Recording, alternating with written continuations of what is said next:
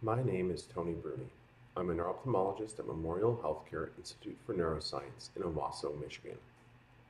Optic neuritis is an inflammatory condition of the optic nerve during which the covering of nerve fibers, called myelin, is damaged. Patients with optic neuritis can present with blurred vision, loss of a part of their vision, or pain with eye movements. Dimmed vision or changes in color perception are also very common. Vision loss can be very mild or severe.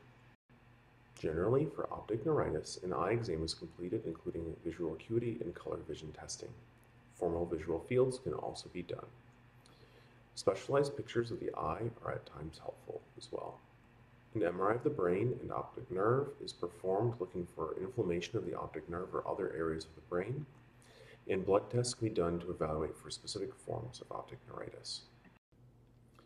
Steroids may be used in the acute setting of optic neuritis to speed visual recovery. Other treatments are rarely used in cases of severe vision loss without an initial improvement with steroids. Some patients may require long-term treatment of an underlying autoimmune disease such as multiple sclerosis. In general, patients with optic neuritis experience good visual recovery with or without treatment. This recovery usually begins within a few weeks of vision loss. However, some patients will experience a worse visual outcome. This is more likely in patients with atypical forms of optic neuritis. You can find patient information brochures on optic neuritis and other neuro-ophthalmic disorders at www.nanosweb/patients.